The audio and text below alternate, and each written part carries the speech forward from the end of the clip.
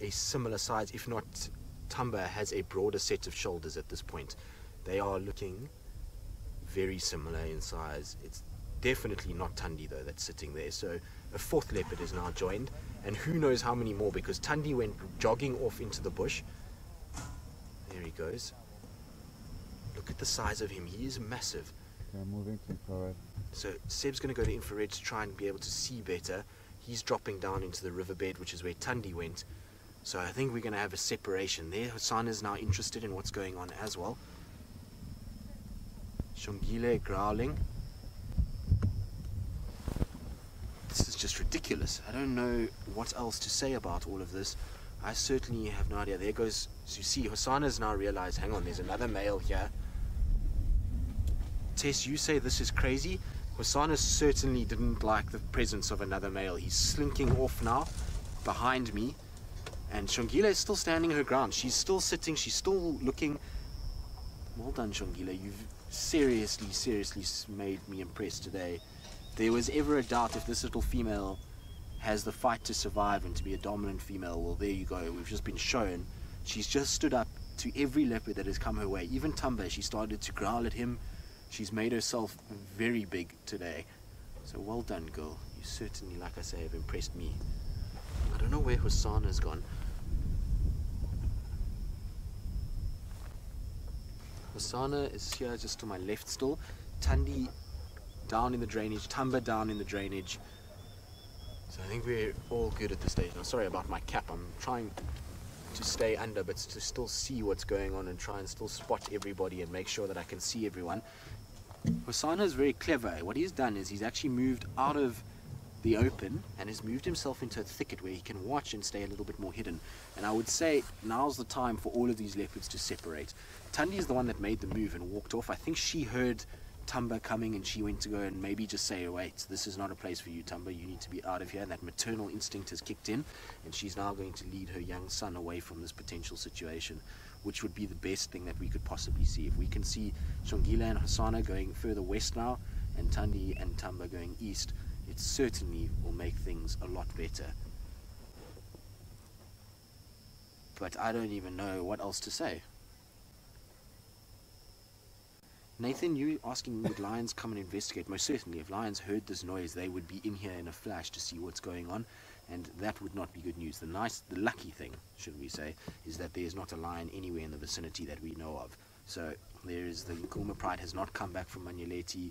The Birmingham males, as far as I know, 2 are down in the south with the sticks. Another one crossed from Twin Dam, so there's another leopard there. Seb, can you see it just over the top? It's just got its ears out, sticking up just through that gap there. So that section there is where it is, just underneath that tree. So unfortunately there's a tree in the way for Seb, but where a little bit up would be Seb. I think you're going to battle, unfortunately, with. But there's another leopard that's over there as well. And Hosana slinking away behind us, back towards Gallagher and towards the staff camp. Xongile, is now your time is to move, girl. You've done your job. It's time for you to start getting out of here. Look, she's chuffing now. She's trying to, I think, call towards Hosana to say, where are you going?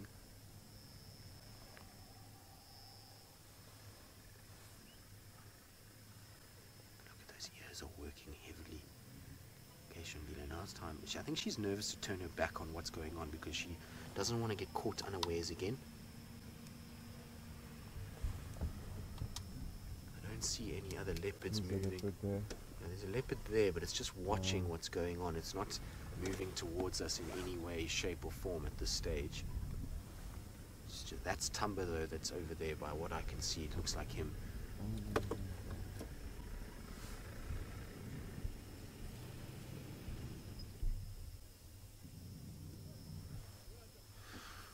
Right, now that everything's just reached some sort of hiatus and we just really kind of chilled out and it looks as though Hosana's moving off, Xongile is static, Thamba's just watching what's going on, no sign of Thandi. Let's quickly just jump across. Actually, hold on, let's just see where Xongile. No, she's going to lie down. Okay, while we're sitting like this, I believe Taylor has got a whole bunch of elephants that are running down towards Chitwa Dam. So let's quickly catch up with her while everything stays fairly relaxed this side. look at this. We have got elephants, but I have to show you two of our little hippo calves are just standing out of the water, and they are so cute. The one at the back looks like it's biting its friend's tail, and they are staring at the herd of elephants that have just come down towards us. We're still in infrared, that's why you're seeing in black and white at the moment. Isn't that absolutely amazing? Now, they've still got a while to go before they reach, of course, the area where they will come and graze, but then the elephants are just on the other side of the island, right in front of my car, in fact, right in front of Wendy. How amazing is that? We were so focused on watching those little hippos, and the next minute I heard shuffling of feet, and I thought, my goodness, somebody's coming down very quickly, and it's my favorite animal in the whole wide world. Hello, girl. Yes, I know it's dark, and you're probably thinking, why are you watching us drink water? Wonder if it's the herd that we saw their tracks